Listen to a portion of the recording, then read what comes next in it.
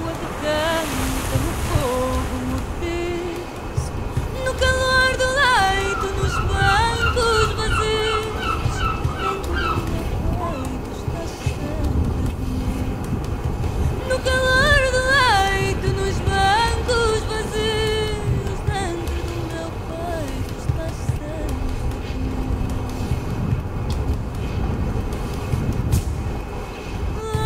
All these melancholic losers staring at the sea with eyes glued to the water, they kind of look like me. Their lives have been broken by people of the opposite sex. They had never spoken of what would happen next. They stare at an ocean. They stare at a mirror, probably.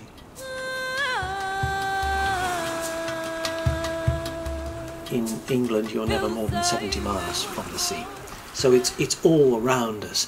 And I'm very conscious that that being an island affects us in ways that probably we don't actually articulate, but nevertheless are crucial to being not just English but British. I was just sitting there for about 10 minutes and I solved two problems, like one for a client and one for a friend. And I wasn't even thinking, if the answers just came into my head. Definitely I don't think about my problems. It's just an enjoyable moment. Yeah, and it's not such a frantic pace of life either down here.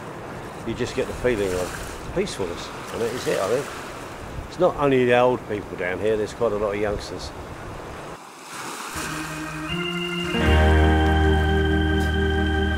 There is something about crossing water that takes you to another place, and the physical act of crossing that water is some kind of a statement, I think. I think in this country, being an island, there is a sense that people actually not just walk to the beach but drive to the edge of the land. Yeah, I like the sound, I like the smell as well. And the wind as well. Yeah. For example, when I was younger and I was back home in my island, a student, I used to enjoy very much on weekends to go for a stroll on the beach, just to relax, because I was studying very much and so on. So it was good for me to breathe some fresh air and stare at the sea, the sun, the seagulls. Well, it is a hypnotic thing, isn't it? Because you've got the repetition of waves breaking on shorelines and all the variations that brings with it. Storm force, lapping gentle water, those kind of things. I do think that sea it's audio as well as visual, and there's an attraction about that. There's another thing about it, isn't there? Because when you're standing on a seashore, and particularly maybe when the water is very gentle, you do have this sense, this opportunity to reflect on the fact that shoreline you're standing on is linked by that water to every other shoreline globally, actually, because the globe is covered in water.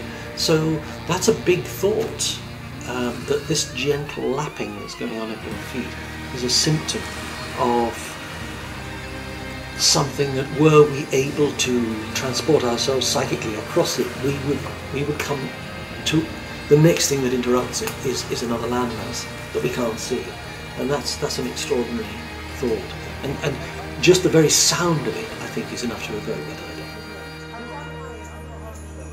I think having people around me is part of the atmosphere. I don't fancy myself driving for 20 miles just to go to an isolated beach and spend the afternoon there. No. We like especially going to a cafe or a restaurant that has a view to the sea.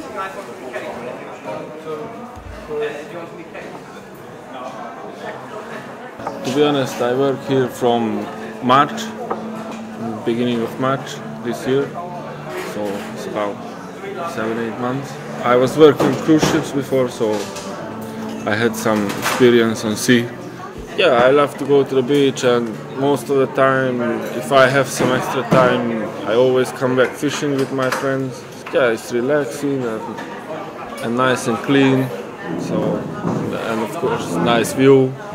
It's a little bit cold, the sea, but I don't know how universal this is, but it's certainly a very British thing, and it's linked to the islandness of Britain, and that is to say the Victorian obsession that we still have as legacies of piers.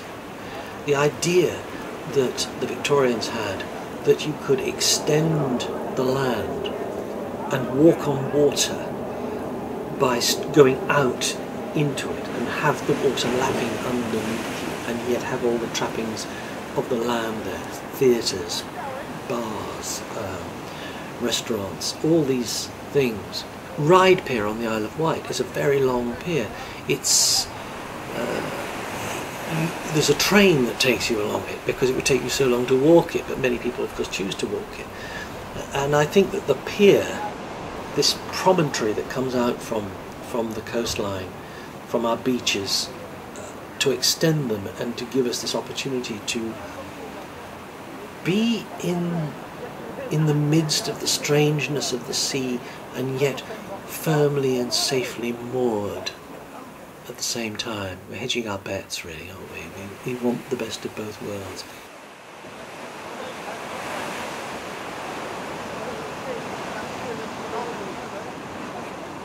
At Bournemouth Beach, I've lived in Bournemouth for many years, and the tourist element of it is something anybody who lives in this town is obviously conscious of.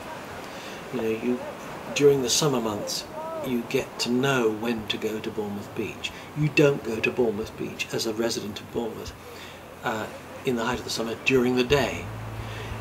You will see that the local people will go to Bournemouth Beach in the early evening, and they will know that there's a certain time when the bed and breakfast in the hotels start to serve dinner. It's not beautiful, and I've been used to beaches that are splendid, marvelous, very impressive. This beach doesn't say nothing to me.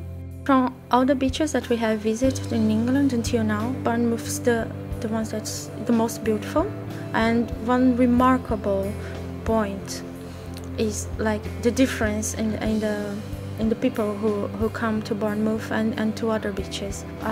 Here people look healthier, they look healthier and wealthier.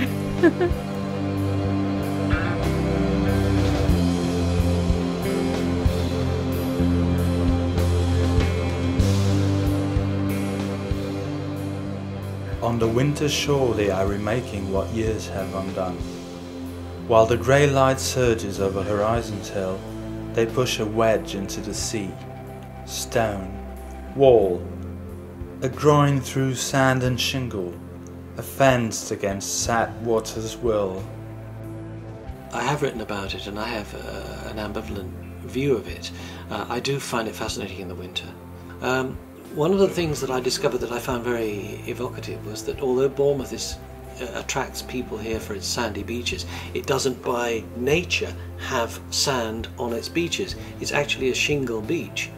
And the sand has to be replenished from the seabed off the Isle of Wight, where it's dredged up and brought over, and January and February you'll see dredgers dumping sand on the beach and spreading it out again, because the natural longshore drift takes the sand out. It doesn't by nature hold it. It makes sense to me, because I think you can tell that something's wrong with that beach. It can't be so straight. It's not possible. If someone goes to Greece or even Italy, he gets to see that beaches are by nature very complicated.